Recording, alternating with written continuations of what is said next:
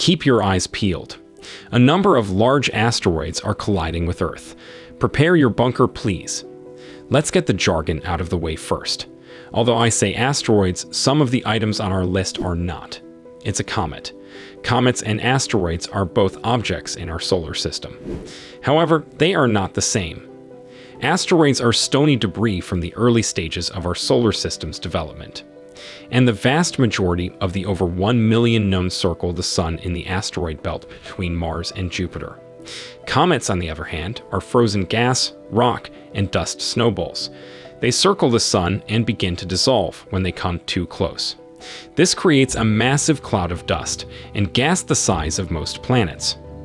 Could a fraction of the solar system's 3,000 known comets be on their way to turning the Earth into a gigantic cloud of dust as well?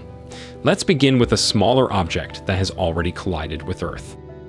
The Chelyabinsk meteorite has arrived. In February of 2013, it erupted above Russia. It was quite tiny, with a diameter of roughly 17 m, 56 ft. However, the impact was enormous. The blast had the explosive power of 500,000 tons of TNT. This is almost 30 times more powerful than the bomb unleashed on Hiroshima. It wounded 1,200 people and destroyed a large amount of property. A little extraterrestrial visitor has quite the impact.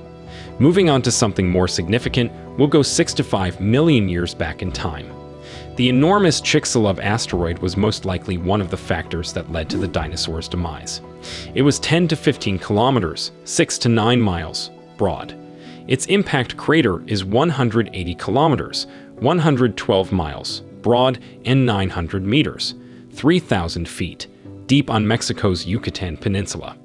When this asteroid collided with Earth, it destroyed everything in its path.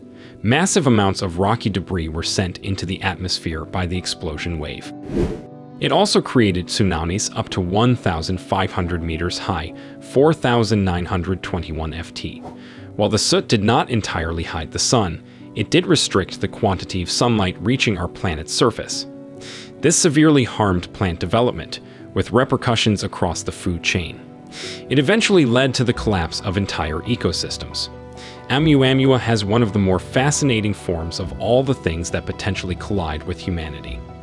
The length of this stony, cigar-shaped structure is approximately 400 meters, 1,312 feet. It is classified as a comet by NASA, although it also has characteristics of an asteroid. It also has no connection to any star system. Therefore, we have no idea where it came from in space. It flew by the Earth at a distance of 41 million kilometers in 2017, 25 million mi. While we were spared on that occasion, the impact might have caused a lot of damage. If this extraterrestrial visitor collided with Earth, darkness would descend upon our globe. Furthermore, if the dust and debris remained in our atmosphere for an extended period of time, it would kill many plants, animals, and humans that rely on the sun. Bennu isn't the only asteroids to be concerned about. You should be concerned about the asteroid. In September of the year 2182, it has a 1 in 1,700 probability of crashing with Earth. It's only about 0.5 kilometers, 0.3 miles, broad. But you recall how important Chelyabinsk was. With that in mind, you might be a little concerned every 6 years as it comes near to Earth. This comet has no possibility of colliding with Earth. Because it impacted with Jupiter in 1994, this is the case. But picture the havoc this 1.5 to 2 km, 0.9 to 1.2 mi comet would have wreaked on our homeland. Jupiter's gravity caused it to shatter into 20 fragments.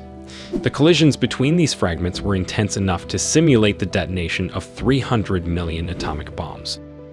Debris plumes rose to 2,000 to 3,000 miles in height, 1,200 to 1,900 mi, and the temperature in the atmosphere soared to searing heights of 30,000 to 40,000 degrees Celsius, 53,000 to 71,000 degrees Fahrenheit. You must be happy that Shoemaker Levy 9 did not strike us. Last but not least, there's an asteroid that's so massive it's classed as a dwarf planet. Ceres is the biggest asteroid in the belt. It accounts about 25% of the belt's overall mass. Ceres has a radius of 476 kilometers, 296 mi. That makes it 60 times the size of our ancient pal Chicxulub. There would be more than destruction if Ceres impacted with Earth. Earth would not exist. Ceres' bulk alone would be enough to hide the Sun as it approached. The impact would then remove 10 kilometers, 6 miles, of the Earth's crust. Hypersonic shock waves would reverberate throughout the world. It would incinerate and level everything in its path. Nothing would be able to stay alive. Our world would simply transform into a fiery ball of melting rock. You wouldn't last long even if you survived by some miracle or hidden subterranean bunker. Soot in the atmosphere would cause a nuclear winter-like situation. You should probably get acclimated to living underneath.